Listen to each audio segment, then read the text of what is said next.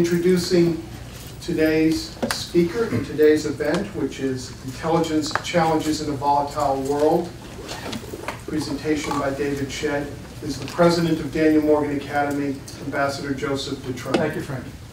Thank you, Frank. Thank you for all being here. It's great all of you here. We're very fortunate to have David Shedd with us today, so this is a very special afternoon for us, David. Thank you for joining us. Let me just introduce two of our key players at the Academy. Abby Moffett, who's our chairwoman of the Board of Trustees, and Diana Davis-Spencer.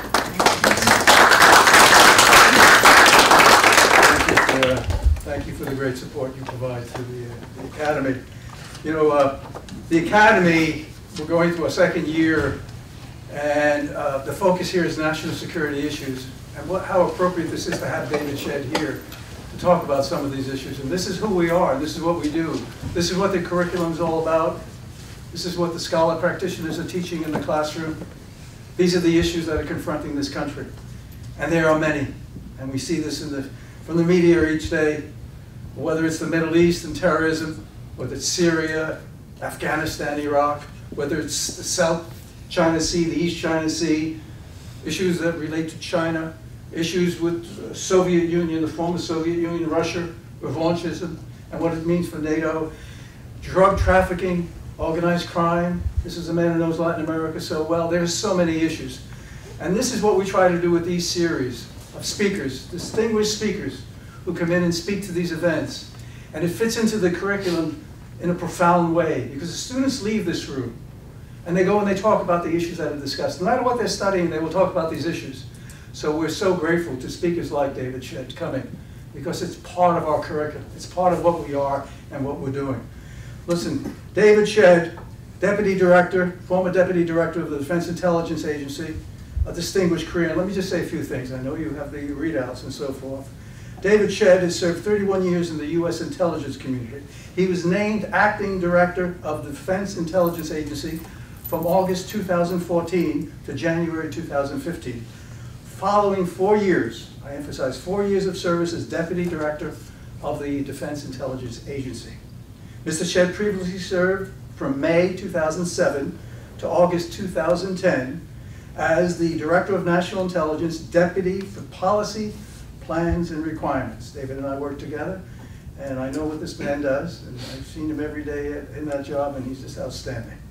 From 2005 to April 2007, David Shedd served as the Chief of Staff and later Acting Director of the Intelligence Staff to the Director of National Intelligence. This man was a plank holder with the first Director of National Intelligence, John Negroponte. So this, if anybody wants to talk about the DNI and what that means in the Intelligence Act of 2004 and the establishment of the DNI, this is the man who knows it. Prior to the creation of the Office of the Director of National Intelligence, Mr. Shedd had intelligence policy positions at the National Security Council from February 2001 to May of 2005. He served as the NSC Special Assistant to the President, I emphasize that, Special Assistant to the President, and Senior Director for Intelligence Programs and Reform. These are unbelievable positions, very critical positions. Key advisor to the President at that time, President George W. Bush. From 1984 to 2001, Mr. Shedd served in the Central Intelligence Agency as an operations officer, was posted overseas in U.S. embassies in Costa Rica and Mexico, a variety of senior jobs at the CIA, to include Chief of Congressional Liaison. David, we're honored to have you here today, and look at the audience you have. We're so grateful. Thank you for coming.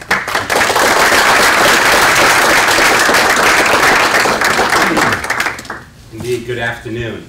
It is a delight to be here, and I am absolutely delighted not to say this at the expense of those over the age of 35, but I will anyway to see so many young people.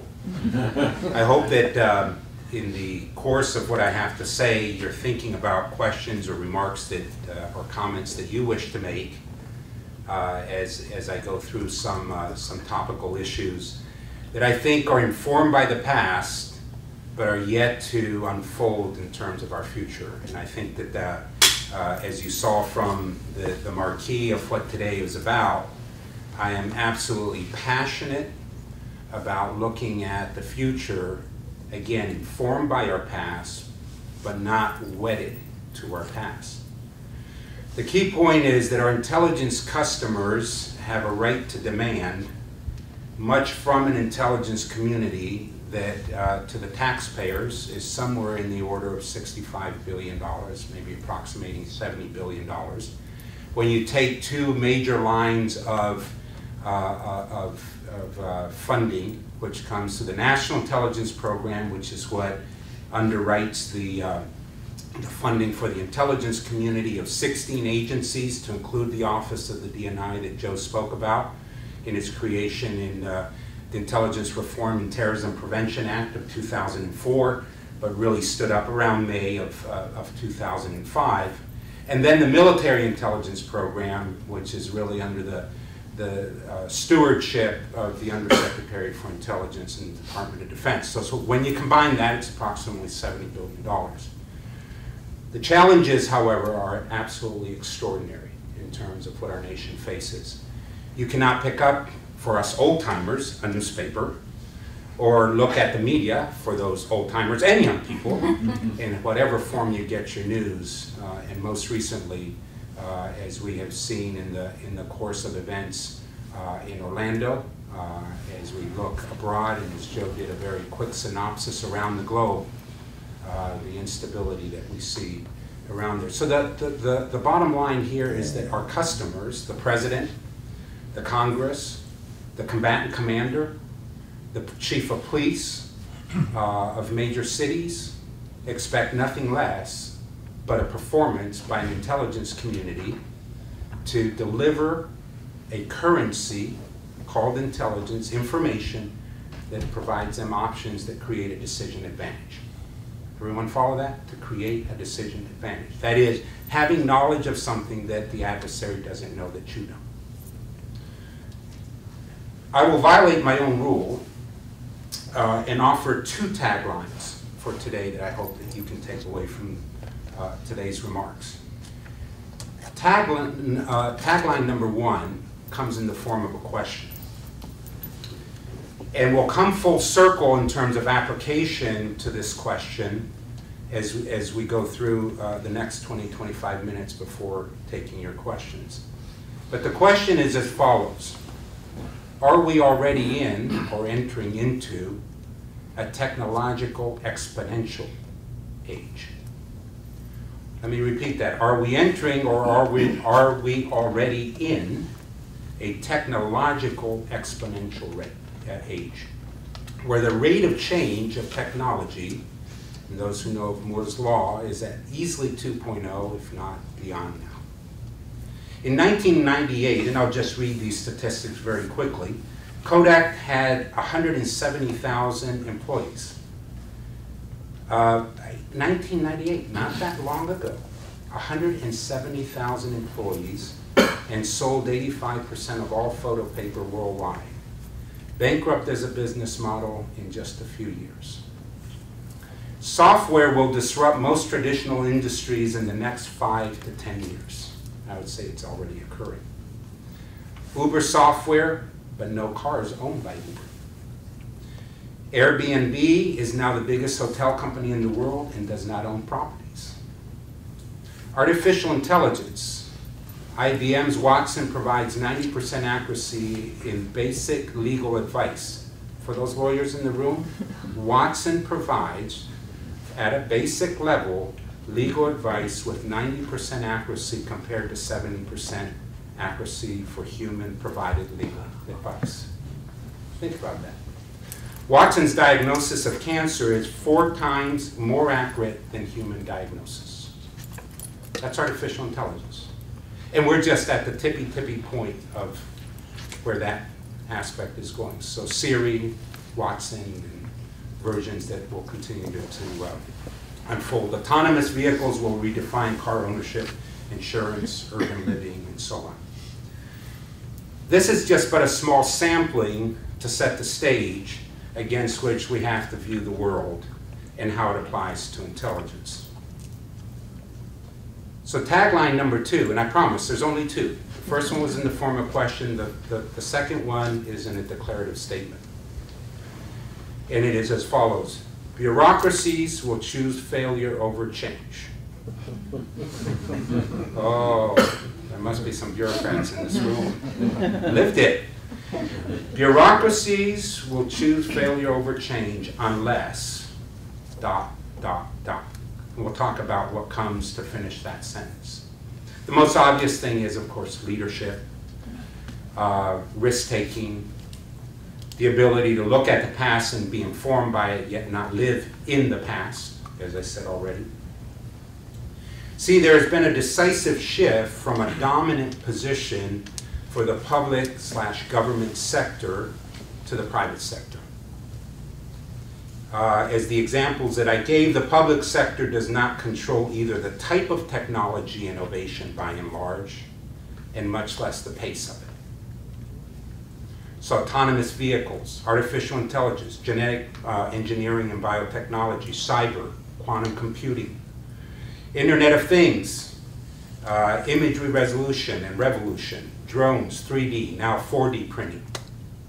You see, we're in a world in which was predominantly, for many decades, a world in which that was developed in the research and development sense of the word in the government space.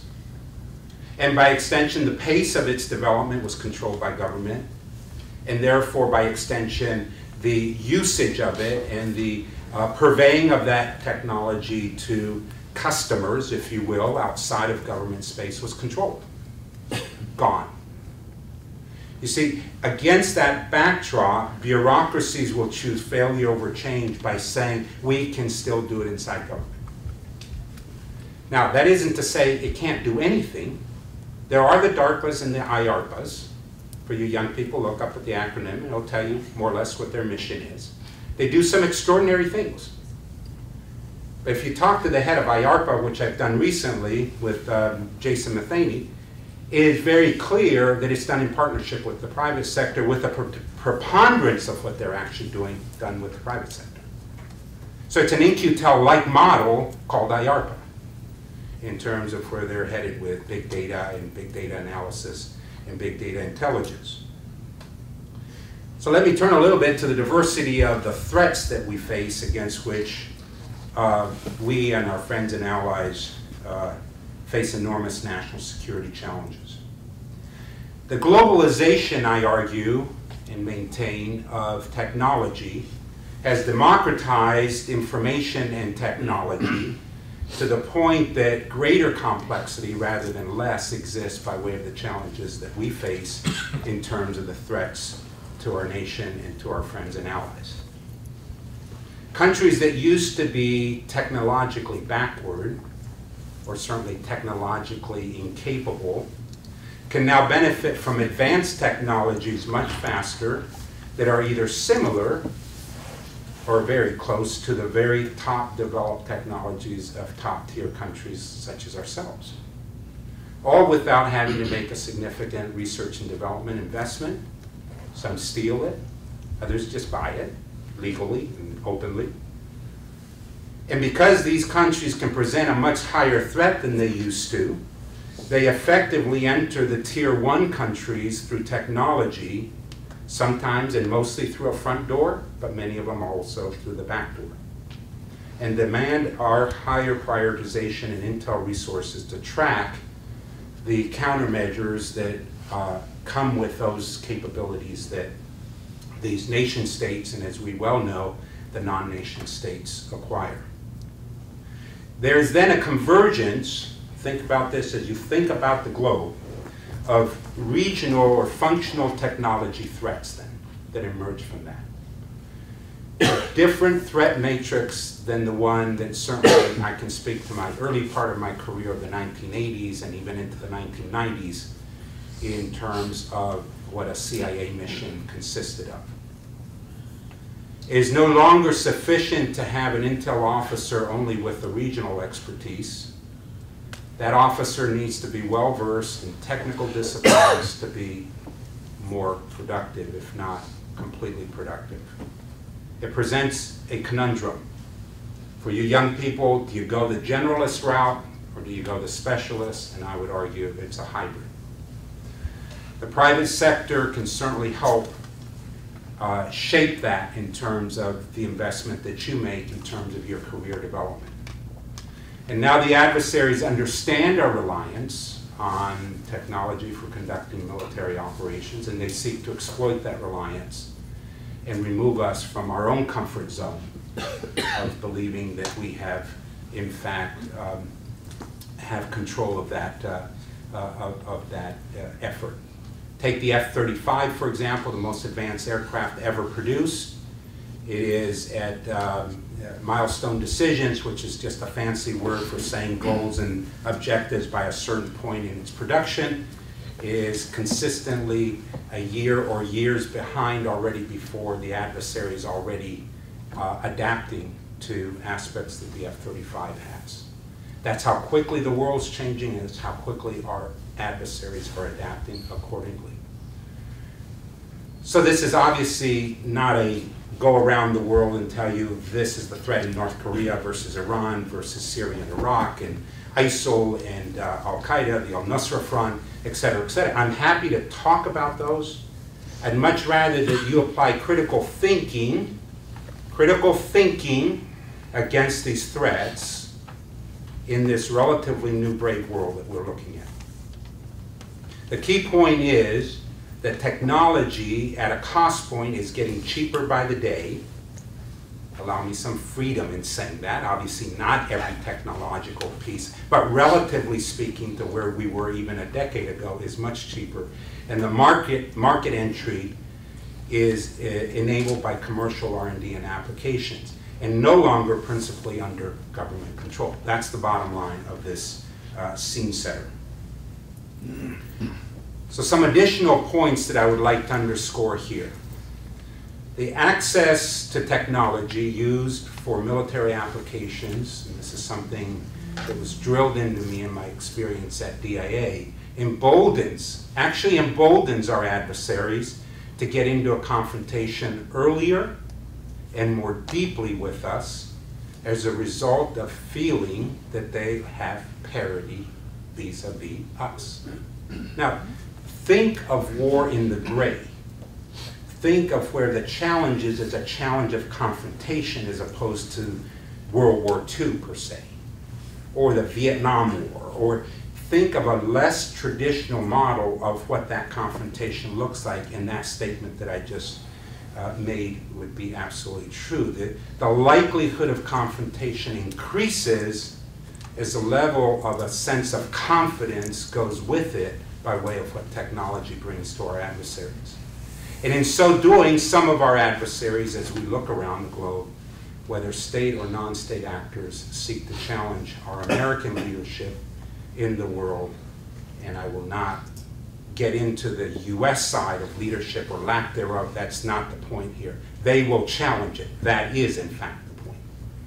Cyber enables, again, these adversaries by the stealing of intellectual property rights and property technology, and the adversaries don't have to spend any, or they spend very little in the R&D by simply stealing those property rights to reduce their time in weaponization and other aspects of their capabilities in operationalizing them. So the asymmetric threat increases from adversaries due to this low price of entry, giving intelligence then a much bigger challenge in protecting it, and then giving policy members of the policy community more options in terms of, or looking at options for countering the threats. And so in the end, to sum up this commentary on the portion of technology, is the adversaries seek from their perspective to create a level playing field with the United States, our friends and allies, whether it be in their weapons capabilities or their intelligence underwriting or undergirding those the systems that they use.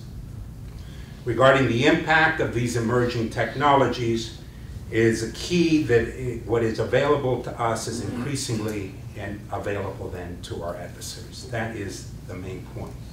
This change in technology landscape actually levels the technological level playing field between the US and our allies, with our allies against our adversaries in a conflict. They do and are intended to take what the intelligence community, the defense community calls COTS. Everyone know what COTS is? Commercially off-the-shelf capabilities, right? This is the technology that's readily available, and then they weaponize it or they use it. Think of drones. Think of the capabilities of 3D printing. Think creatively about what an adversary can do with that at a relatively low cost. And then those same adversaries can very readily proliferate that technology adaptation to other partners in their efforts to challenge the United States, our friends and allies. The dual-use nature of many technologies makes it increasingly difficult to control, and yet another intelligence challenge in terms of detection and then the ability to stop that sharing of technology among the adversaries. Near-peer competitors by 2020, 2025 in certain areas of weaponization like Russia and China proliferate dual-use technology in order to enhance their revenue streams. So let me give you an example of where we are incredibly challenged. And this comes more out of my DoD experience by way of the Defense Intelligence Agency than it does out of CIA, although clearly CIA would have an intelligence interest in both the collection and analysis of this. And it is in the area of anti-access area denial, A2AD. You hear those terms and you young people will hear it a lot more. What it essentially does, in its essence, is deny US capabilities into the airspace, could be water space, of our adversaries. That is, our ability to enter and challenge that adversary inside that airspace and out a certain percentage or a certain area that they wish to protect outside of their immediate borders. We see this in the application in Syria, for example, where through radar systems, the Syrians have been enabled by the Russians to prevent us to go into certain parts of their airspace well beyond deconfliction, because advanced radar intelligence capabilities by Russia, in this case an adversary in that immediate area, is preventing that. So Russia pursues technologies and strategies very actively in this area of anti-access area denial. So intelligence is proving critical. In the meantime, the signals that we would call telemetry that comes from all of that is encrypted, making it even more difficult in terms of the challenges to collect it and decode it in vernacular language. Several technologies and weapons systems can be bundled and employed as a collective strategy then to prevent that access to that airspace or water space or land space for that matter.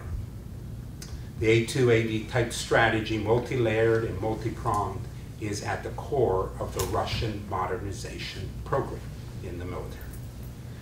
It's not only effective in preventing the effectiveness of US and allied systems, but more importantly, it affects Washington's decision calculus when it comes to policy choices, right?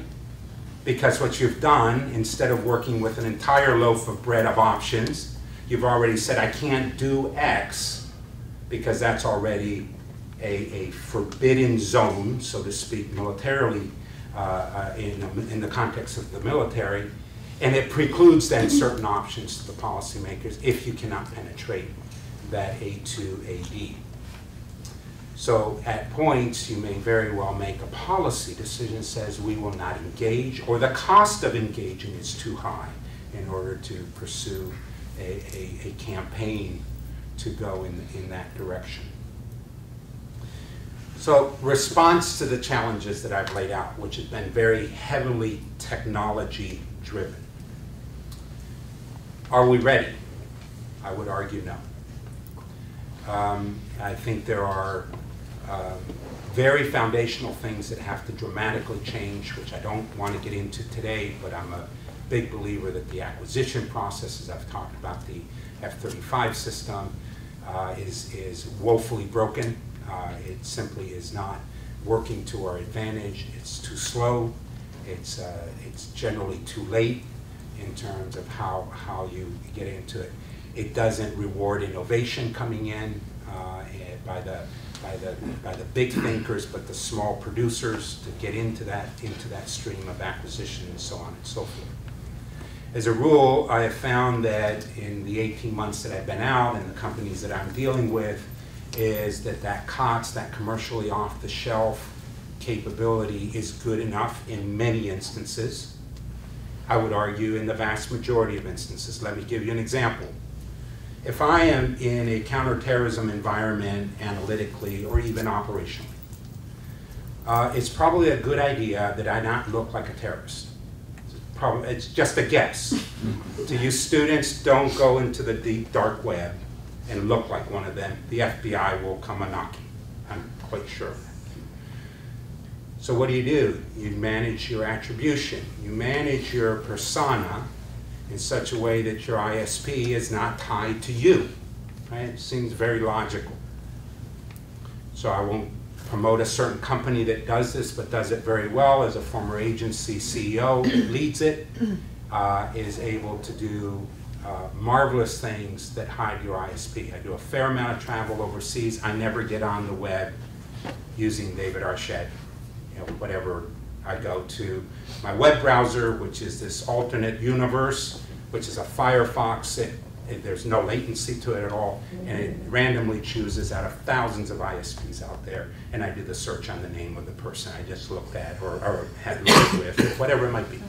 Right? I want to hide that attribution. Why would government on God's green earth try and develop that in itself? That makes no sense.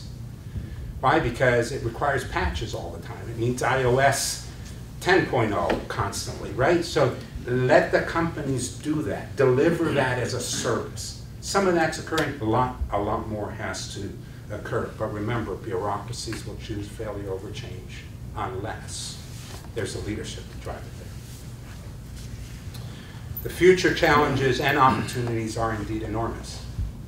And it is rapidly changing in this revolutionary, back to the question I asked, this tagline number 1.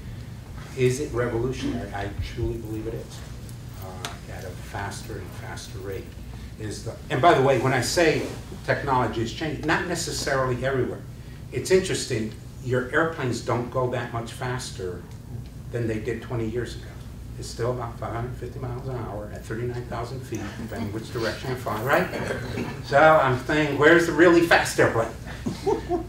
So it's not everywhere, but certainly in the area of communications and the data handling and data processing, all that, it's revolutionary. What can we do? So let me give you, in closing, 7 ideas for action, and by no means are these intended to be inclusive to every possible idea to do it, but there's some things that I've thought about and continue to believe would be of high value against the backdrop of what I have described. I think we have to dramatically increase, number 1, the public-private industry collaboration. There are enormous challenges in a post-Snowden environment to doing that. So do not let me leave you with the impression we're talking about something that's easy to do, but nonetheless it's an imperative to do. And by that I mean it is not any longer a choice, but a matter of survivability. Because of that dramatic shift that's occurred over the decade and a half to 2 decades at an increasing rate of speed in terms of where innovation's occurring on the edge, we need to be doing that with the private sector. The solutions are far more found there, and then the absorptive capacity where that bureaucracy choosing failure over change has leadership that drives it to that. Secondly, example talent acquisition, the talent acquisition could be modified with hiring practices where the public sector has far more of a rotation into the private sector and vice versa. It's a different HR model entirely to what we have now. Essentially, I have a career, come in, and you're almost, it's less so now than when I came in, but you were seen in the intelligence community for you young people that are looking into potentially a future inside the intelligence community or the defense Title X area of defense intelligence. very much of almost a disloyalty if you leave, because you were invited into the club, you joined the club, but now you just sort of, what is it, American Express card when you leave. So one of the things I did at DIA was keep the active clearance for 7 years to anyone that left. It was low cost, and the probability of a good number of them returning back to somewhere in the intelligence community, not necessarily DIA, was pretty high. Because if you go to the very core of the motivation, and I would think that I'm speaking for the students here and the interns, that you're really looking at individuals who have a passion to serve and make a difference. And the grass may be greener for a while, and that may not be bad, by the way, on the outside. You'll come back. Or a good percentage will come back into service in the government, which is an incredibly, incredibly rewarding career. And so had I to do it all over again, I wish I would have known things I've even learned in the last 18 months much sooner, just by way of the experience. Third, government employees obviously would have to be interviewed, selected by industry, would be invited into industry to spend time there, and it would count for joint duty.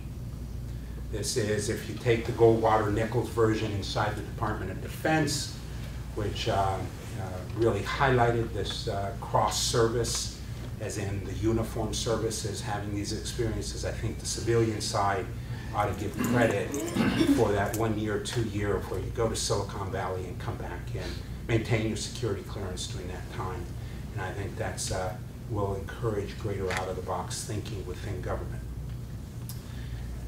Government cannot possibly own all the expertise that the private sector is continually producing. And for that, I would argue that what we really need is a national brain trust, if you will, a reserve that you could tap into individuals who have that private sector experience, don't come in with all the government constraints of a GS schedule. Some of that's done. It's minuscule today. It needs to be increased significantly. The Steve Jobs, obviously deceased, but Jeff Bezos, others, to come in and do that. How attractive that would be if it's done the way government does things today, not very attractive. I understand that. So you have to change the modalities under which it's done. 5, we talk a lot about this. I still think that government tends to stifle unconventional thinking rather than reward it. The thinking that really is out on the edge on how to deal with this critical thinking that I described. 6, cyber is our single biggest challenge. For those who are sitting toward the back, as you think about how you're going to be attractive, I know you're attracted, but being attractive to the ones who would hire you, cyber is going to be an integral demand for years, if not decades to come. That is your ability to play in that space, understand that space, counter intelligence in that space of cyber is going to be critical. Allies and friends need to come together much closer in areas of combating the cyber threats that we face. I am a big advocate taking out of hide inside the intelligence community today and creating an NCTC for cyber. I know there's a small one, capped at 50 and all that. It's not enough. The threat is far bigger and far larger and deeper in the cyber arena. And again, it would tie into this public-private sector partnership. Lastly, foreign partnerships. It is time to significantly and dramatically increase our dependency and shared responsibilities to counter threats. I would start with NATO and the 28 countries there. I would revisit the Japanese and South Korean agreements, not as in devolving or countering them, but rather building them much stronger in the region. I would invest heavily on India, places around the globe, and you can think yourself, but the partnerships are absolutely against the common threats, which are growing a very important aspect to it. That is not at the expense of what we call unilateral human intelligence or unilateral signals intelligence or even unilateral cyber collection. But the partnerships are absolutely critical in terms of the response. So in conclusion, the national security and by extension the intelligence demands are indeed enormous. Many of you, certainly sitting about halfway in the room and back, are part of that future, and it is not by any means insurmountable to be out on top over the adversaries. Thank you very much.